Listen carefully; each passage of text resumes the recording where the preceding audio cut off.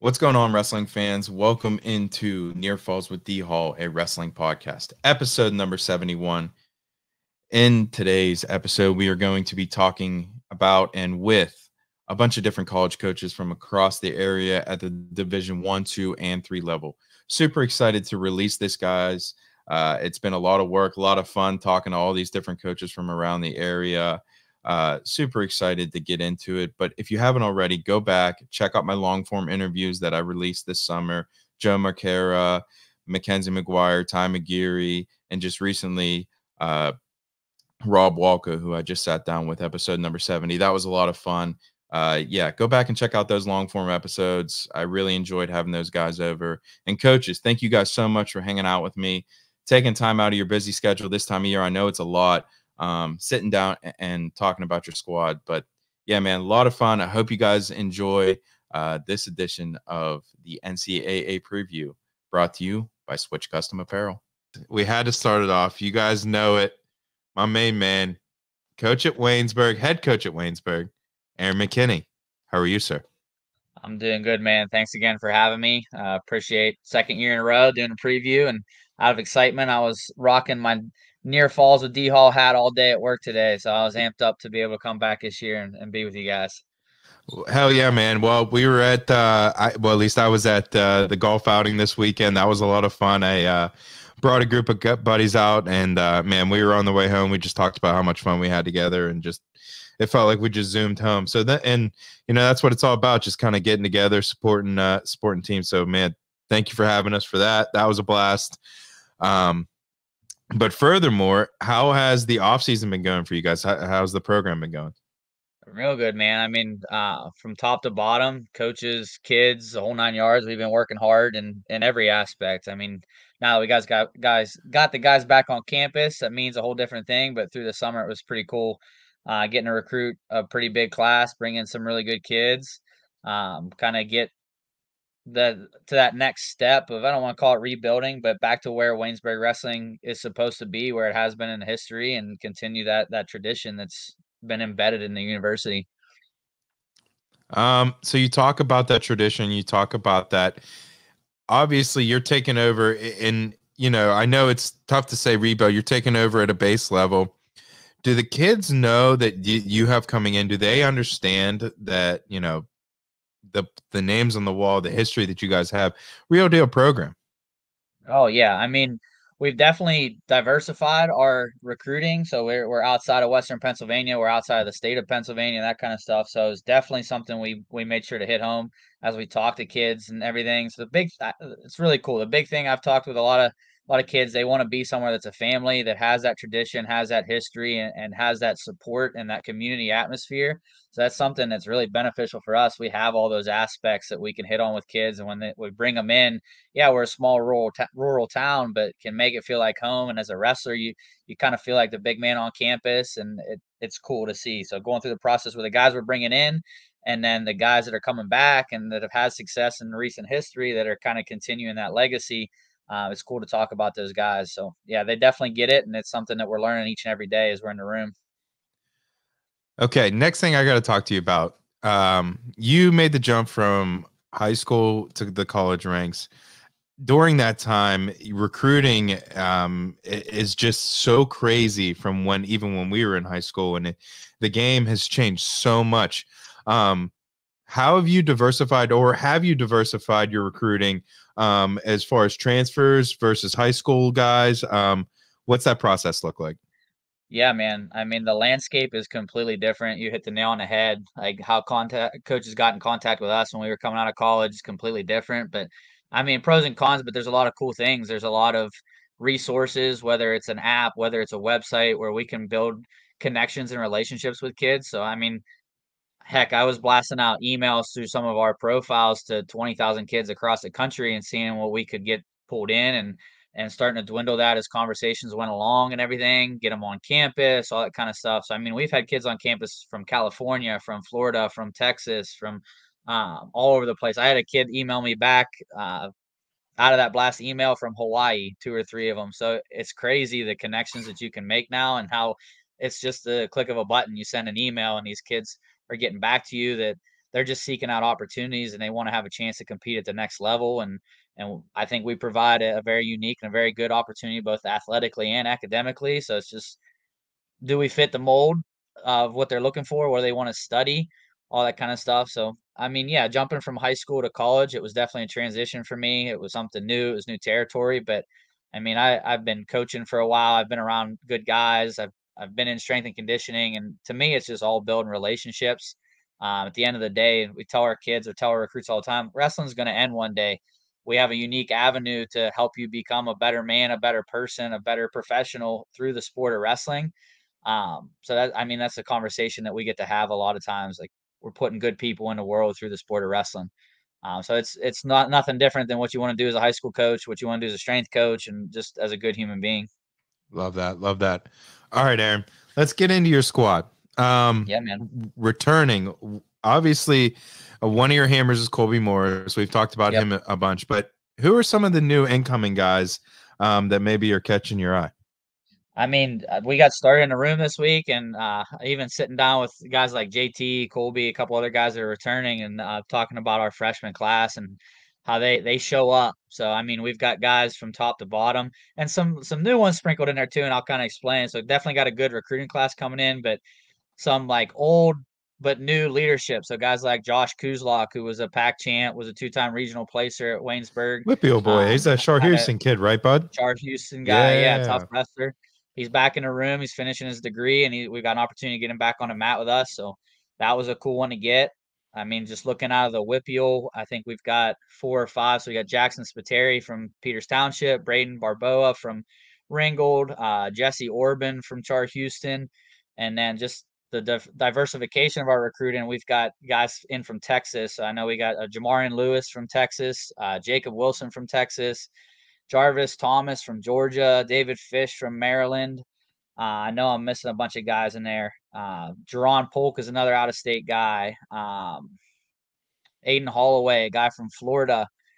So all up and down the lineup, we were able to kind of through those avenues and those profiles and that kind of stuff. It definitely helped us out. I love that. Definitely a different way of looking at it and thinking outside the box as far as recruiting. All right, man. Coaching staff. I know that whoever was hitting behind us, Oh yeah, they were shoving it right up. You know where they were really good, oh yeah, throwing some darts, man. That's a. I'm assuming one of those guys is your assistant coach, right? yeah. That was Coach Garber, Nick Garber. He could throw it, man. He's a good golfer. He can. I was excited to get him out. We've talked about it. Never got to play together. I knew he could play just through conversation, so it was cool, especially behind you guys, because I know you had a group that could play too. I was like, I want to Yeah, see who's gonna win this. This is gonna be a little bit of a battle. So that was cool. But yeah, it Nick's was back. fun, man.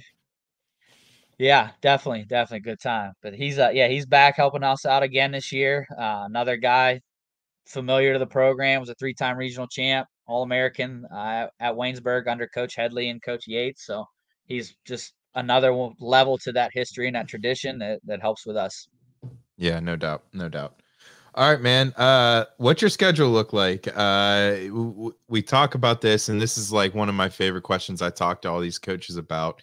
And I'm not sure if it's different from the high school to the college ranks. Obviously, you did really good job at the high school level, getting the West A boys ready to go for states. But what was it like, or what? How do you build your schedule to get these guys ready for regionals and nationals? Yeah, I mean, like anything, like I'm sure most coaches approach it, you want to be able to peak at the right time, and you want your guys challenged throughout the year. We don't want to get comfortable and complacent. So we definitely take that into account. We get a lot more opportunity to wrestle in some dual tournaments and whatnot.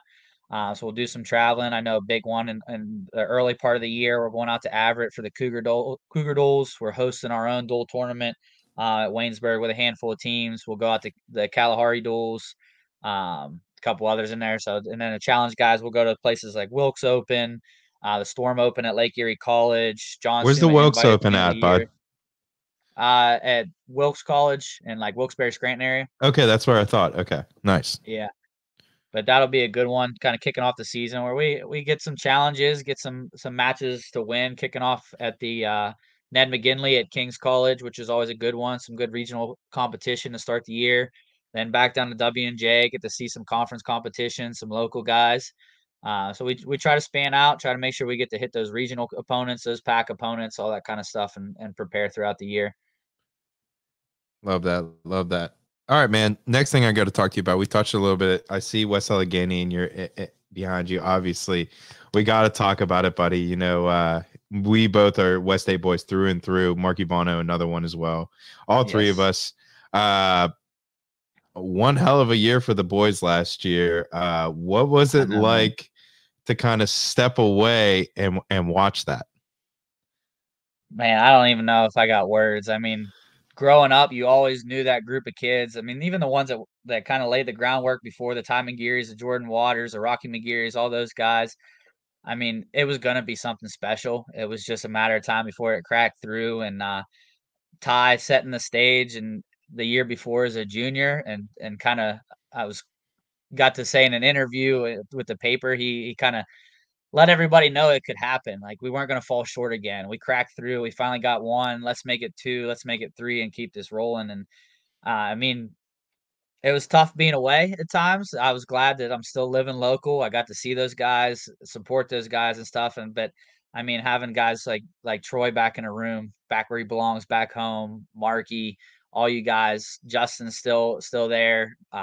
Justin's still helping out. I mean, it's a family thing, and we'll always be a family to each other. So whoever was sitting in the corner, it didn't matter. It was cool to see that it was our guys though doing it and doing it together.